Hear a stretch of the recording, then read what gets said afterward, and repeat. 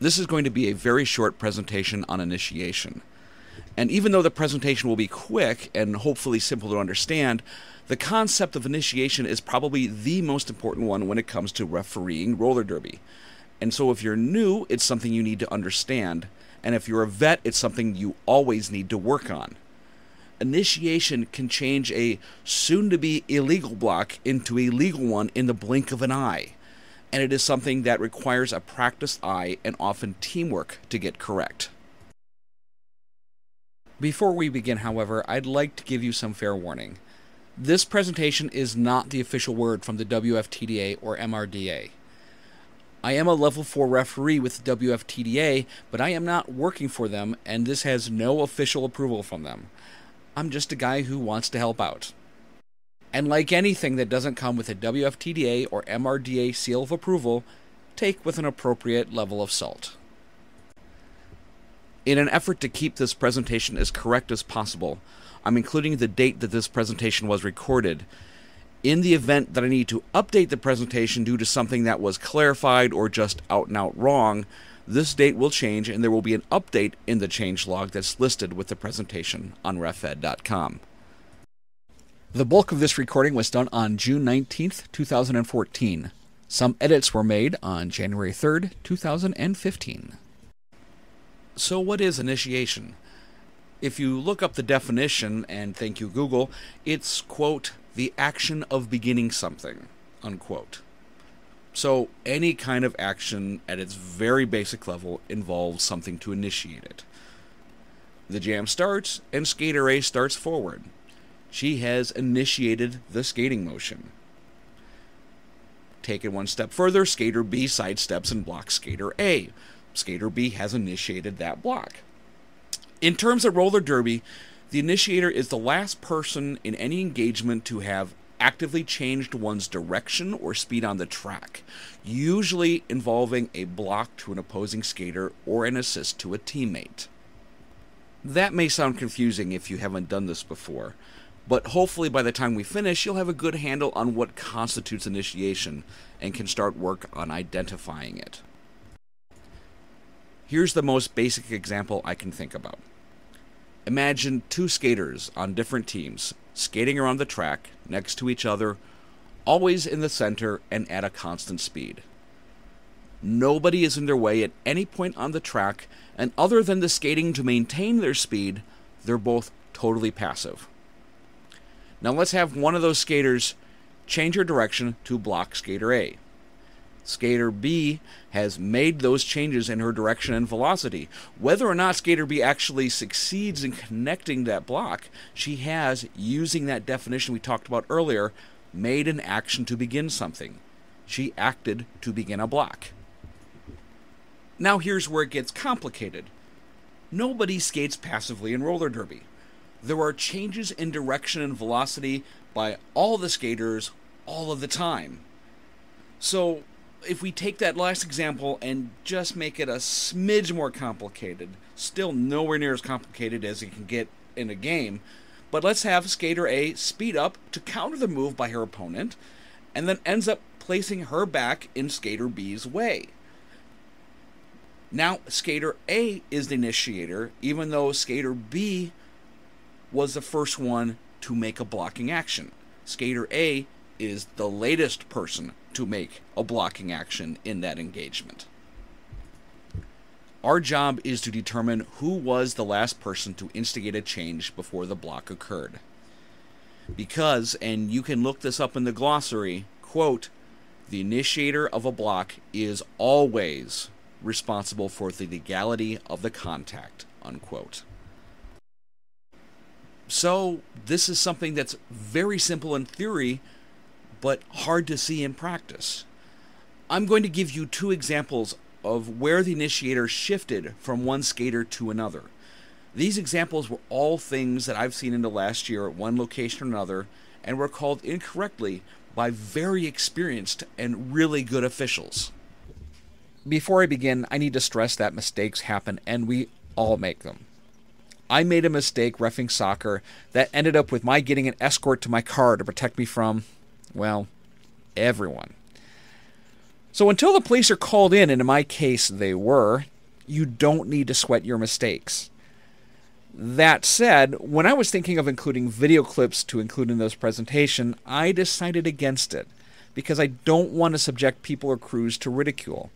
Because even if the referee is blurred out, people can tell who they might be. So I'm using diagrams instead. Again, mistakes don't make you a bad referee. Failing to try to improve yourself from your mistakes makes you a bad referee. In this diagram, the jammer blows through all of her opponents and comes across the last defending blocker at speed. The blocker makes an adjustment, and the end result is that the jammer hits the blocker solidly in the back, sending her down. Normally, you might think of a back block penalty, which is what happened to that jammer. But remember that just because someone collides with an illegal target zone, it doesn't necessarily mean she blocked it. That last blocker starts in the middle of the track, right between the hash marks, but the point of contact is near the outside track boundary. What makes this call tricky is that the yellow jammer tries to avoid the block by going to the outside, but still ends up crashing into the blocker's back, looking like she did it. It is important to recognize in these situations how the rules define a block. Rule 4.1.1 stresses that blocking is, quote, any movement or placement of one's body to impede said opponent's speed or movement, unquote. Avoiding a block is not a block, nor is it a counter block. Counter blocking is, quote, any motion/movement toward an oncoming block by the receiving skater, unquote. The red jammer is moving away from the block and not toward anyone else. She is just unsuccessful at it. The initiation of the block came from the blocker, who actively tried to intersect that jammer.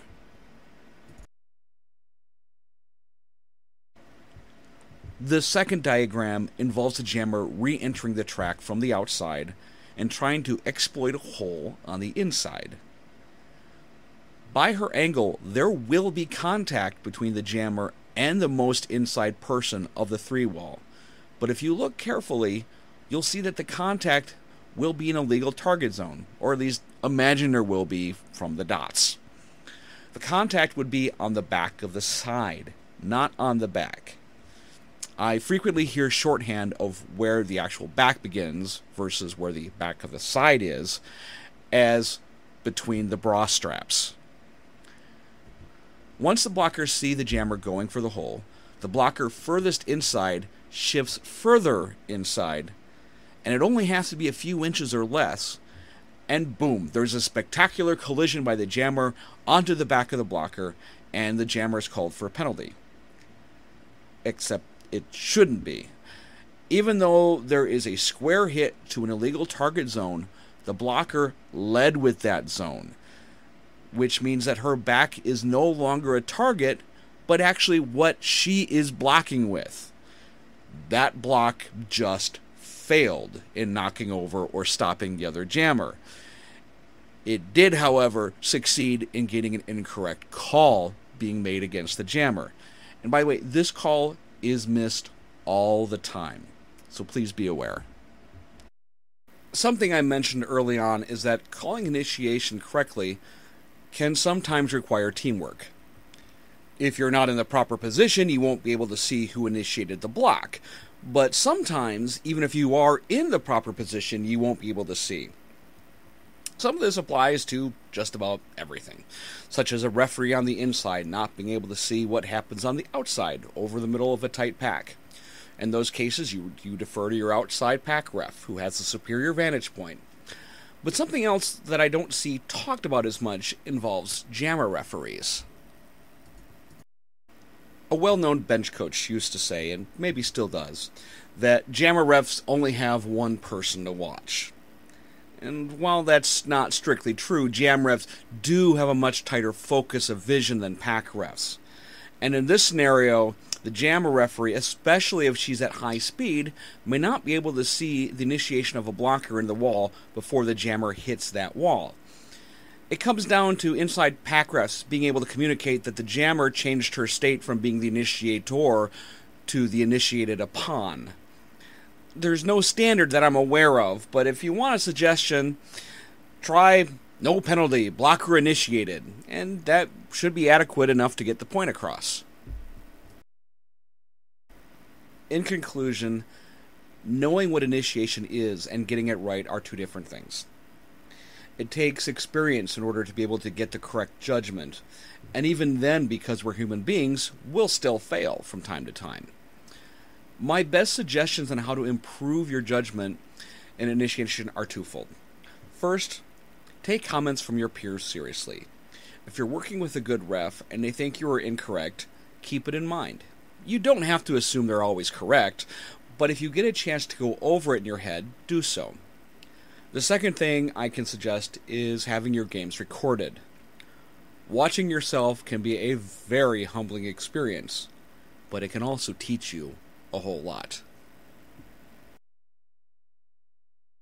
I'd like to thank the Vienna Roller Derby for their permission to use their Ultimate Roller Derby Ubiquitous Magnet Board for this presentation. It can be found at viennarollerderby.org/URDUMB. I'd also like to thank the following photographers who gave me permission to use their photos: Pre-Flash Gordon, Dolph Lensgren, Masonite Burn, and Corfan. If you found this presentation helpful, or think it or other presentations at refed.com might be helpful to others, please share this site, but please do not modify it or send it out without appropriate credit for its production. This presentation is licensed under the Creative Commons Attribution Non-Commercial No Derivatives 4.0 International License.